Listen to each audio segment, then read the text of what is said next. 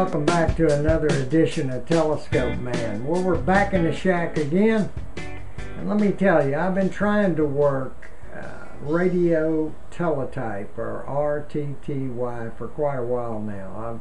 I'm working PSK 31 and JT 65 and a bunch of other digital modes, but I have a real problem trying to figure out how to tune RTTY.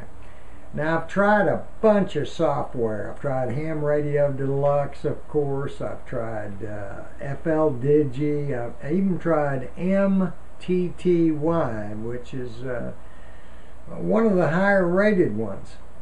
I found them all to be difficult to use, and to my old mind, I just couldn't quite figure them out. The interfaces were on the software were not real intuitive. So happened to be on a Facebook site, a ham radio Facebook site. I think it's called Ham Radio Operators, and somebody there mentioned a software package called Airlink Express.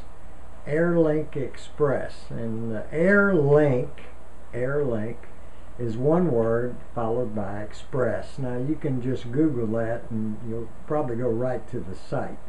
This is some free software that does RTTY, digital mode, very well, pretty slick interface, and it solved the tuning problem for me completely. Got a lot of visual clues. It's got a waterfall and a spectrum display. You can see up to about 4 RTTY signals all at the same time.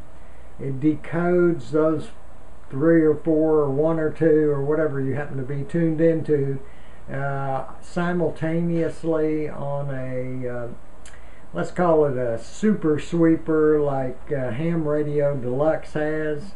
It'll decode them all at the same time, and it's very easy to tune into the signals. So first thing you ought to do along with this video is to Google up Airlink Express, download it and install it. I'm sorry, it's just Windows only. You might be able to run it using Wine and Linux, maybe. Give it a try. Software is free. The fellow that wrote it has a tip jar, and if you think it's really good, you can give him a tip. But the software is fully functional and is not shareware or anything. He's given it away, but if you like it, he'd like to have a tip. So whatever you think it's worth, I guess. Anyway, downloaded it and installed it, and we're going to show it to you now on the computer screen, running it with the Flex radio. Of course, you're going to need a signal link or some kind of sound card if you're going to do the digital modes like RTTY or PSK 31 or any of them. So you'll need some kind of way to interface your radio to your computer with an external sound card, Rig Blaster, Signal Link, or something like that. Anyway, let's jump on the screen and see what we see in this new program. Okay, so now we're on the computer, and I wanted you to see how this works. Let's first look at a signal and listen to it.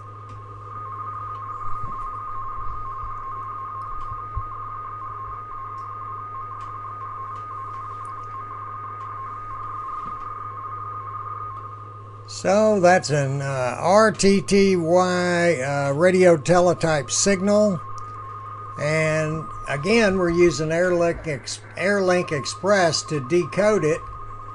Here's the screen on Airlink Express,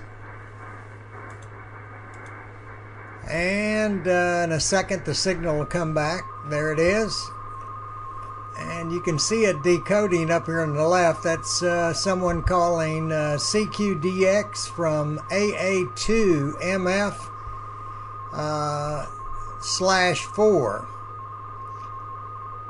AA2MF/4. Call sign. He's calling CQDX. Now let me kind of lower the volume and I'll show you a few things on the screen.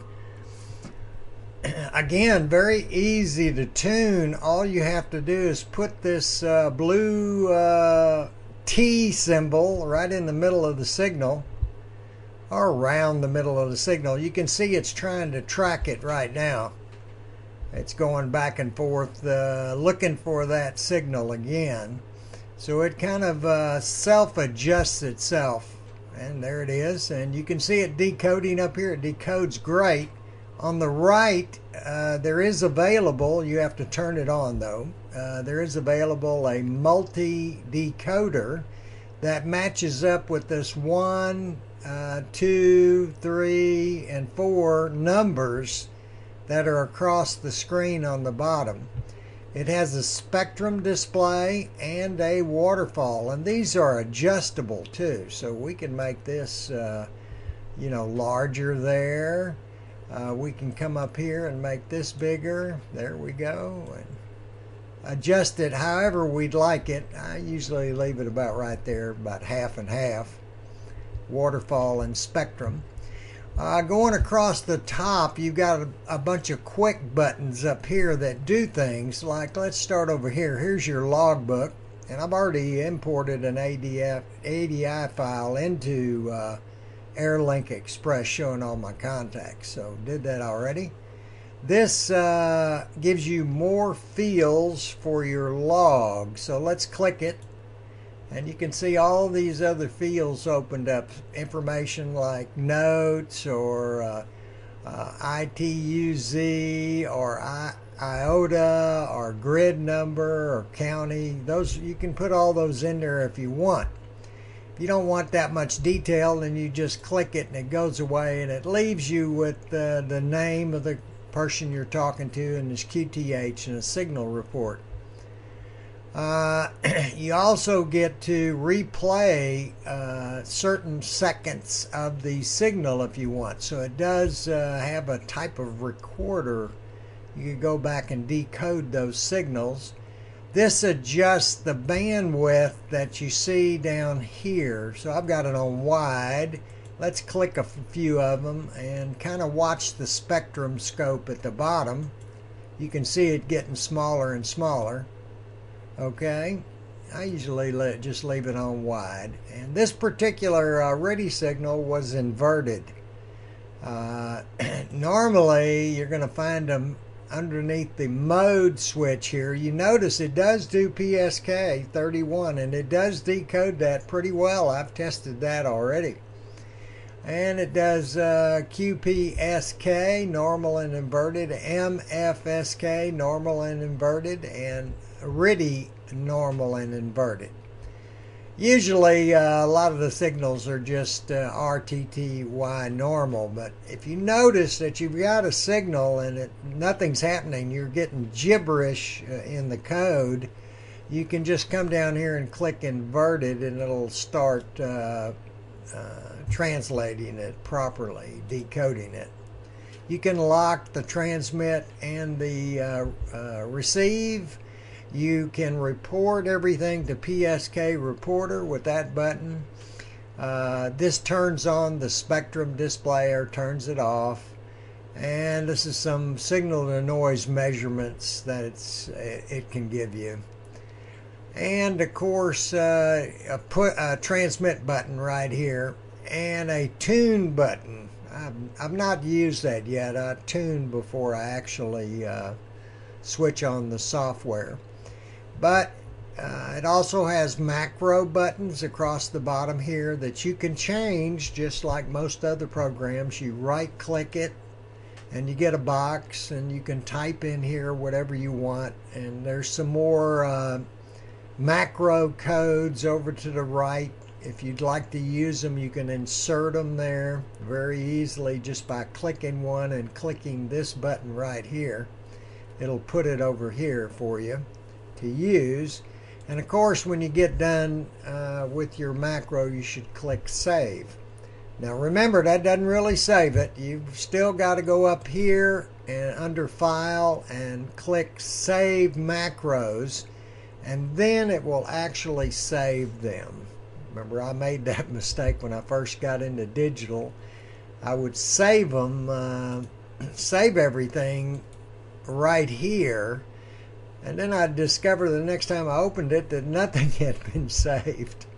Took me about a week, and then I figured out I had to go up here to File, and once I got all these the way I wanted them, I could save that macro, and then I could reload the macro. Let's do that right now. You can see I got something called Macros Airlink. I just click that, say open. It says, are you sure? I say yeah, and it's loaded them. So now these have become my saved macros rather than the default ones that are just general macros for making contacts. You can customize them. Anyway, real neat program. Gives you a little signal bar here. It does have receive and transmit audio right on the front screen. You can tell that the interface is very, very neat looking and very easy to tune those RTTY signals. It's just as simple as it could be. Let's erase some of these, and then we'll let you look at this for a second as it decodes a few signals up here. You can see it decoding up on the top. Now notice, let me just check and make sure he hadn't switched back to normal. We'll do that for a second. No, he hadn't. He's still inverted. And we're back to inverted. And he's talking to PU2TRXK. PU2TRX, I'm sorry. PU2TRX. He has made a contact there. So pretty neat little free software that does RTTY, the best I've seen so far. And I would encourage you to download this software and start playing around with RTTY. It's a really neat mode. And remember what that signal sounds like. Let's turn it up. And of course there's another signal right here, right over here. And of course it goes away. There it is.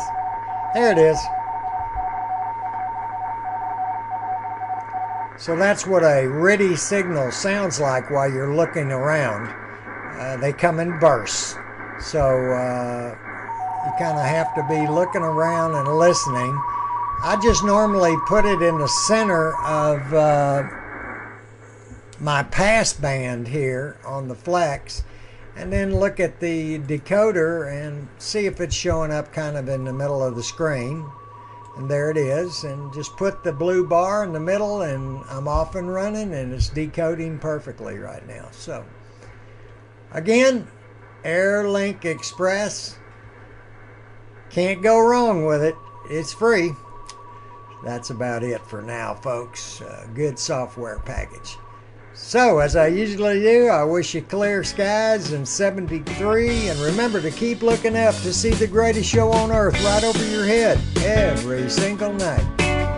See y'all later. Be good. Happy New Year.